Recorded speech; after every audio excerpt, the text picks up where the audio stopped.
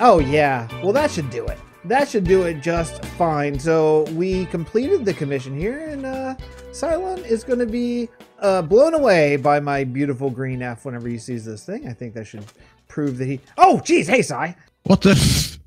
you're doing here? I didn't know you were on. How random and weird. So I fulfilled the commission. I put a bunch of your dead bushes all around here just to draw attention to my beautiful green. I tried to be subtle, you know. Yeah. And if you want to leave this for your personal base forever, then you know, I'm just saying it might be a nice touch. You know, people might really enjoy seeing that beautiful green F. Yeah, I might do a town square there, you know. So yeah, okay. I love the bushes here. Well, so yeah. How about these? These are our dead coral. If you don't know what these are, why didn't I get? Oh, I didn't. Oh, I just killed it. Oh, you need silk touch. Okay. There we go. Yeah, it's our dead coral. It's pretty nice. One of our several new dead coral textures. So, do you have something for me? Maybe. Oh yeah. Here. Oh yes, my second banner. Oh, I feel so wealthy. I don't want to say anything that we shouldn't talk about, but I noticed you have some banners up here. Have you been collecting IOUs? Are these yours? Yeah, for sure. Yeah, yeah. Very interesting. Very interesting. Okay. I'm planning to build a hall of bands. Hey, what? A hall of bands? The banners? Oh, yeah. Well, pun intended. Yeah. Well, it seems like I need to get on it because my secret plan was to be the richest person on the server, but you already have as many as me already, so I need to get to work apparently. Yeah. I think I have like 8. Oh, geez, you have 8? Yeah. Holy cow! Where are your riches? Are these your riches right here? Yeah, actually, 1, 2, 3, 4. No. I have 6, but this from Tennessee is 50% upfront. Wow. And the rest after work down, you know. Wow. So, okay. Well, I need to. Okay. Fine. Okay, that's how it is. So I need to get working. Okay, that's cool. Good to know.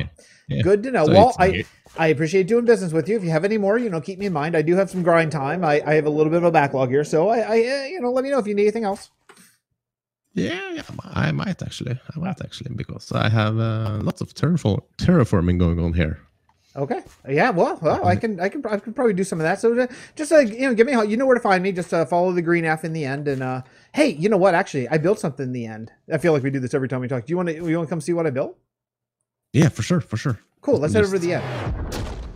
Well, here we are. We're in the end. You might not recognize it if you haven't seen it on someone else's videos yet, but this is the new end ship. This is the actual Obsidian platform that you spawn in on. And if you walk out here, it's a ship. I built a ship. I finally did it. I've been talking about it for, I don't know how long, like 3 years probably. And I finally did it. 3 years, yeah. Oh, that's a nice one. So this is so cool. The idea is it's an elven ship, but it has Gravenwall influences because secretly, lore-wise, and no one knows this yet, so you're getting Stu's going to be mad that I didn't tell him first, but you're getting a little input on the lore. The elves have been in contact with the high humans and people of Gravenwall with their steampunk technology. Yeah. Getting ready to maybe re-enter the war, maybe. So you can see like this regular airship has been outfitted with some steampunky fans, and down below it you can see there's some Enderium particles coming off it. So they use like a combination of steampunk and high human and elven all kind of combined, you know. Yeah, I like it. So there's a bit of lore to it, and what we're going to do is we're going to copy this ship over to the end. We just need to figure out exactly where it's going to be. Hopefully somewhere very close to the ender. For right now, there's just your teleports just to get to the ender. Like, well, how about that? We finish our first quest. I am very, very happy about it. And not quest, I mean commission. I'm saying quest, I mean commission. Commission. That's what I meant to say. So what I want to do is I glossed over very quickly, but I want to show you the ship because I'm pretty proud of this ship. Okay, look. look, I'll tell you this. It didn't turn out exactly how I thought it was going to turn out. I'll tell you that right away. I thought it was going to be a lot bigger, and then just in the building process, just one thing turned to another, and it's a little smaller than I thought it was going to be. But I think it works all right. So I converted my sheep into wool a while ago, several episodes ago. So I had a whole bunch of white wool. I have a bunch of it with a bunch of ink. So that stuff was really no problem. There, I still have plenty of leftover wool. The quartz, actually, I came out almost exactly enough. The quartz, I had to go farm just a little bit more. And then after that, I went a little crazy and farmed a lot more because I realized I wanted to use netherrack as a trade for the banking clan for diorite. Okay, so I have a bunch of quartz. I'm planning on building an armada. That's my plan. I want to build an armada because here's the lore story. And this is all going to be opened up in a story, but my story is so far away from coming out that I'm just going to tell you and then let it sort of develop as far as the story goes, right? But here's the story. The elves have been in contact with the people of Gravenwall, just like I said to Sai just a few moments ago. They've been talking to the people of Gravenwall through a specially constructed portal as part of the Zygon Society. And the people of Gravenwall, the high humans of Gravenwall, have been giving the elves their technology. The high humans have been giving help with their enhanced intelligence.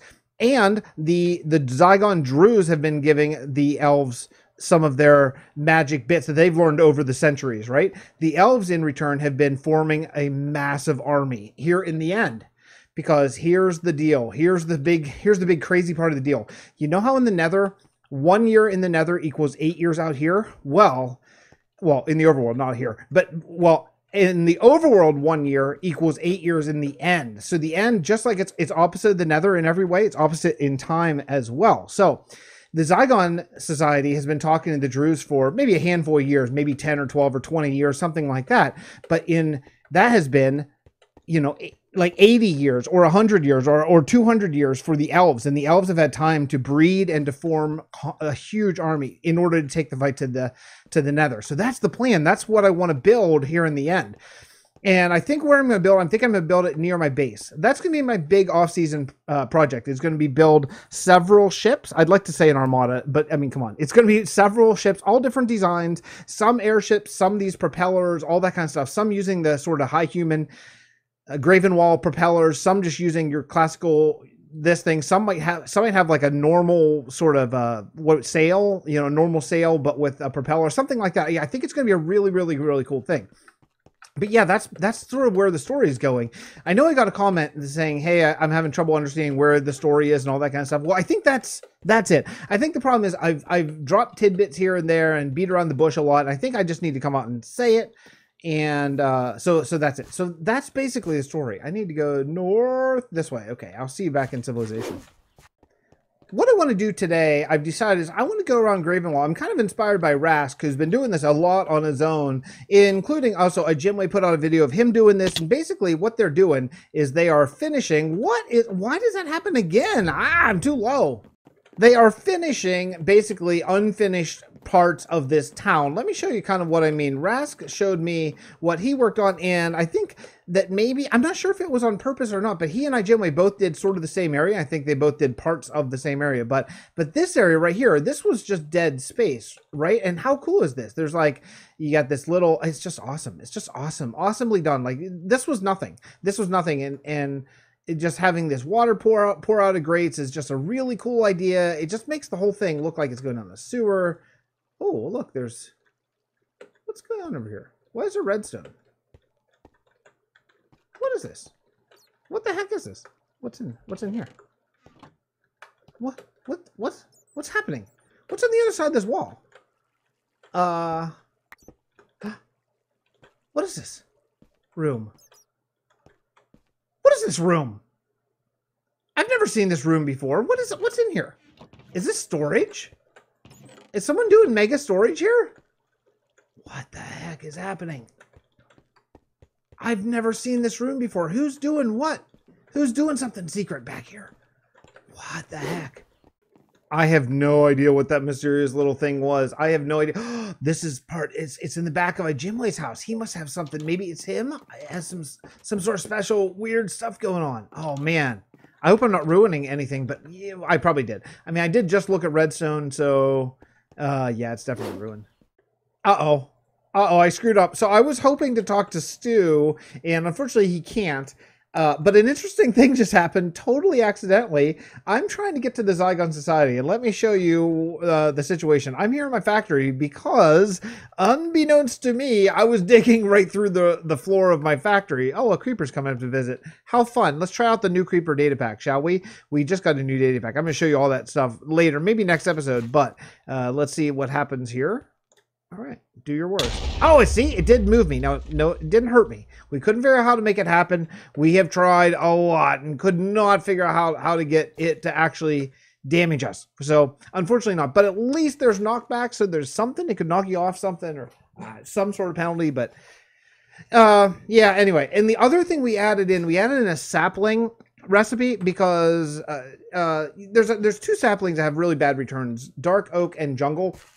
And it felt like having a sapling recipe would be better than cutting down a whole jungle because of our forever world nature. Like if we were doing, a year-long season like most SMPs, then I would never do that. But our one jungle that we have close by is going to be our one jungle like forever.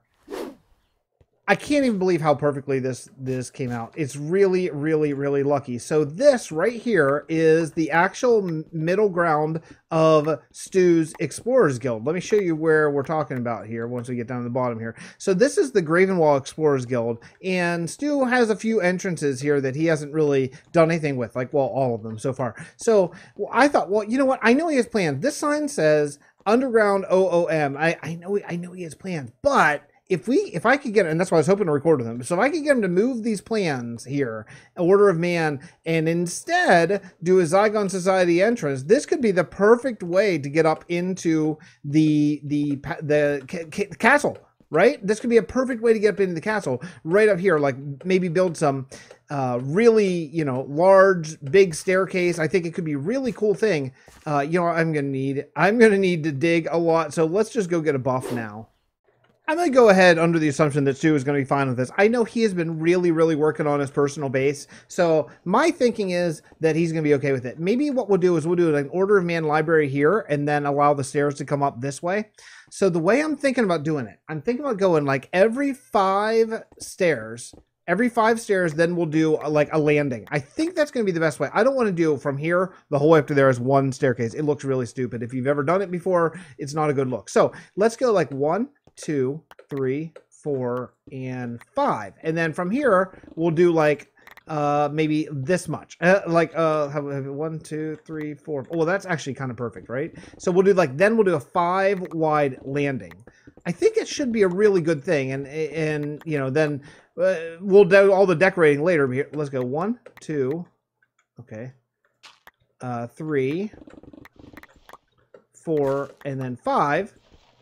Now, did I? I already forgot. Is it 1, and then this is 2, 3, 4, 5. Okay, it's actually 6. It's actually right. 1, 2, 3, 4, 5. Yeah, it's actually 6. Okay, 6 is fine. Then 1, 2, 3, 4, 5, 6. Because then I'll stand on this one and hit as far as I can, and that'll be the distance of the next one, right? That kind of makes sense. I think it's going to be a really cool thing and a really nice way to get in the Zygon Dynasty. I think anyway. So I got some digging to do. We'll see you on the other side. I do think the little platforms go a lot towards making this more interesting, and I don't know what we're going to do with that. We're going to work that out together. But I do think, oh, see you later, camera account. I do think that 2 wide is not nearly wide enough, so we're going to go 6 wide and just see how that feels. If it feels great, then cool. If it feels too small still, then we're going to go even more. We're just going to keep going until this feels as grand as what, well, a castle should be, right? Okay, let's keep going. All right, then. We did some grinding. We did some grinding here, and boy, every time I think I'm gonna fall in lava there. And what do you think? Here's the entranceway. You're gonna walk in here and just lay it out. And I didn't do all the decorating. I know people are gonna be like, "Oh, you built everything off camera." I just put up walls. It's just walls. It's just walls. No big deal. But I did go to the end, and I grabbed Sand Rescue rather, and I grabbed a whole bunch of bookcases, which I think are going to be really nice for this area. It's supposed to be the Order of Man after all, so. I think what we'll do is we're going to do some seating areas like here, and then just dot bookcases kind of randomly around, like something like there, and then maybe like here. You know what I mean? Like, kind of random here, definitely. Maybe some will be full walls, something like that. You know, just maybe just one, a couple over here, that kind of stuff. I think that'll be cool. And then we'll just do seating areas around here. I want to try to make the 64 bookcases that I have stretch a bit, because we're basically tapped out of leather right now, and it just, you know, that just takes a little while to get it all back. But yeah, I don't think that we need to fill up every single row with bookcases. I really don't. I think that we just need to sort of say, oh, okay, it's a library, it's a seating area, it's like a study hall for the Order of Man / the Druze. Maybe they study down here as well, that kind of thing. I think that'll be just fine. You know, I think this kind of thing, I'm not going to have enough, but this kind of thing I think is going to be a really good, very sort of haphazard way of doing this. Also, I did do some cartography tables. I thought maybe we could dot some of those in. They kind of look like study materials, right? Kind of does. Just stick them in there. I think it's fine. So I'm gonna cut here. I'm gonna do all the seating. You don't need to necessarily see that. That's pretty boring. But we'll just do regular seating, regular chairs, all the usual type of stuff, and then maybe we'll come back and work on this inner hallway for lighting and carpet. You know, if I'm really smart here, I might have enough. Maybe. Oof, maybe not. Can I get, I'd love to have enough. Let's just make it work. Let's just make it work. That's fine. That's fine. I'll come in and do all the seating, and then we'll come back on the other side of that and figure out what's next. This is like the longest I've been on in recent history without anyone else on. I just can't believe it. It's like a ghost town here. I feel like I'm the only one who's breaking quarantine, which, all jokes aside, take that stuff seriously. Don't leave your house. Okay, let's continue on. Here's the plan. I filled up these places as best I can with basically no other materials and not dealing with lighting or carpets at all. So the next thing we got to do is we got to figure out lighting. So let's work on, first thing is this. Here's the problem. This is it's an even numbered hallway, because that is an even numbered stair, because basically this gear is even numbered. That's why the whole thing, I generally don't have a problem with even numbered. However, that being said, right now I would like to not have an even numbered hallways, because I'd like to light from the middle, but you can't right now. So what we're gonna do is we're gonna go all the way down here, and we're just gonna do this one down from the top, because I want there to be a gap there. I think that's a little bit of a better look. And that's going to change anyway once we get right here, because that's good. Oh, nope. There we go. Yeah, it's going to be attached to the top now. But I think that the rest of this will be okay. Let's see. I see that. I see what I just did. There we go. We'll do this, and then that, and that. I'm not worried about the hallway yet. We'll get there. We'll get there. That's not a hole. That's a graphical glitch. That's not there, but yeah, we'll get there. We got the ceiling put in. I didn't get there's nothing done with the sides yet. We'll get there at some later time. At least for right now, I want to just make this area look nice. So let's get rid of these torches on the ground and start to make this place a little bit more done. Okay, next thing, we're gonna have to be inventive about the way, I see that, we're gonna have to be inventive about the way that we do this. So we could hang down stuff, and I think we probably should from points, and then also we should just use this as decoration to put on top of tables and all that kind of stuff. And I don't have Optifine running right now, so I can't run one of those texture packs that shows you how your light levels are, so I don't know. But I'd probably rather too much than too little, so I don't mind that. I think that's okay. Three little lanterns are supposed to be there for studying, right? So we can do that. Again, we'll start with putting it hanging down like that, and then we'll find places like maybe just something like that. I think that's okay as well. Maybe on top of there. And that should do it. I think that should do it. We'll just watch if we see a mob spawn, but yeah, okay. Then over here, we'll do something like maybe here on top of the scaffolding. And let's hang down. Let's see, there's a few different options. So let's hang one down from here. And then let's go the whole way over here and hang one down from here. Yeah, that's okay. I like that there are different heights, actually. That's kind of nice. Okay, we'll get rid of that. What do you think? Good? Something could be here. Let's do that. Okay. That's all right. All right, one more torch. Okay, let's take a look around. How's that look? Bright enough? I think it's bright enough. I think it should be good. I think I asked the guys. So I I put a picture up on Discord and of on our Realm of Vasten Discord. I said, "Hey, can anyone know where this is? Can anyone guess?" And at first no one did, but then I think maybe Chaos just got it. I think he just got it. He said the cliff next to the Adventurers Guild in Gravenwall, and I think what he meant was the Explorers Guild. I think he probably just said the wrong. Nah, I don't like it. No, I definitely like the fence more. So I think he just got it though. Okay, what do you think? Yeah, this is pretty dark over here. Let's throw one up on top of that.